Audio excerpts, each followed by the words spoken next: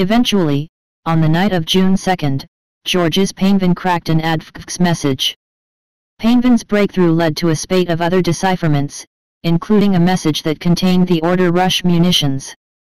Even by day if not seen. The preamble to the messagew indicated that it was sent from somewhere between Montididier and Compiegne, some 80 kilometers to the north of Paris. The urgent need for munitions implied that this was to be the location of the imminent German thrust. Aerial reconnaissance confirmed that this stretch of the front line, and a week later the German onslaught began.